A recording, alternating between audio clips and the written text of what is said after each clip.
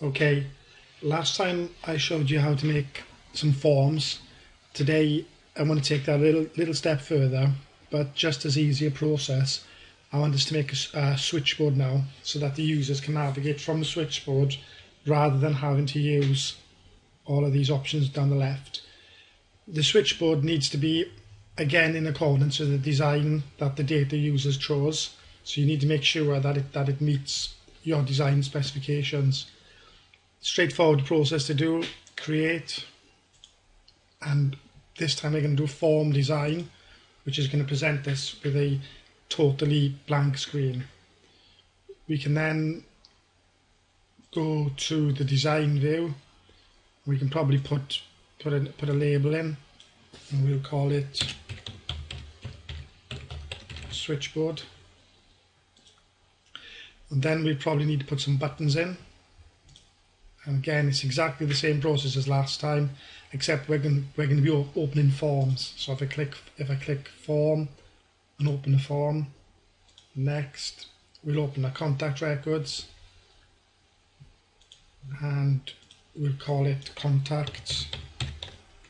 You'll probably have to give it more meaningful names, and we'll finish. I'll do another button quickly, and again it'll be form operation.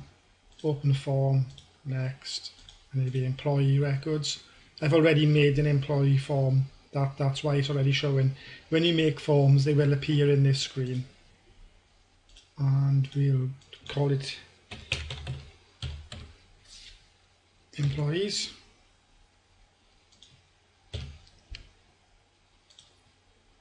Finish. So we've got two buttons in place for us. What we should probably do as well is put a button to open up the reports. So perhaps I could put a new label in here and call it reports, and put a button underneath.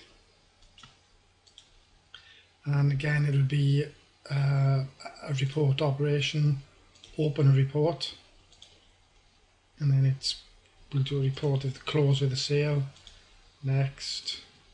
And we'll give it a sensible name, close with sales,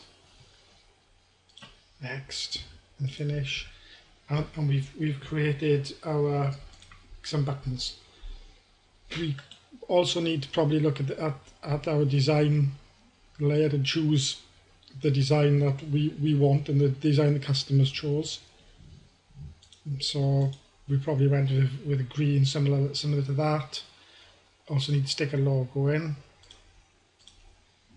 It's all pretty straightforward. You will notice as soon as you put a logo in, it opens up the form header box, so you can take this opportunity to change it to some of the other corporate colours that we've chosen. We'll drag switchboard up to there. Just move things around to make it look tidy. Once you've got the start of making the switchboard, you can then go to save it, or you can then go and save it. We'll call it again start at FRN, and I'll call it switchboard.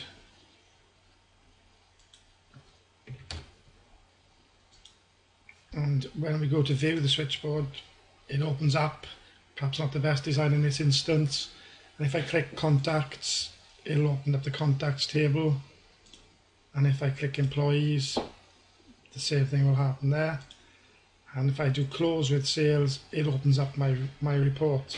So things are starting to take shape.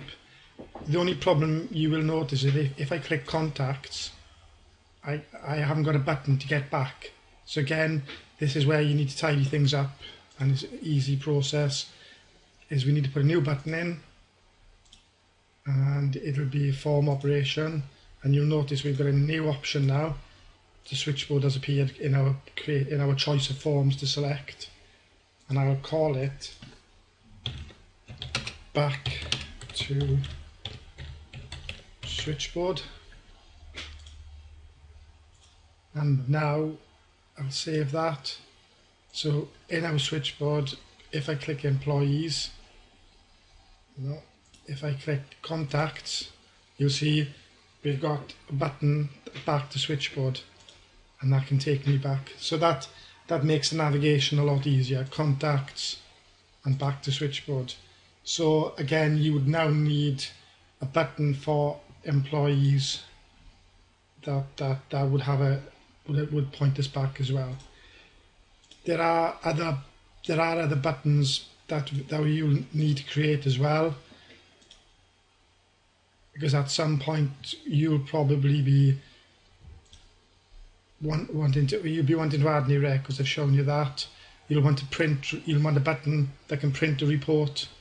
You'll want buttons that can preview reports. You just need to make sure that you go through all of these. We've used the record navigation for going back to the first record, back to the next record. We've added a new record, so we've put a button in for that. So we've used this feature. Forms we're going to be using a lot.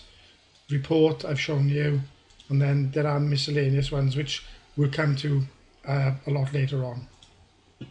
So that's our lesson on creating a switchboard.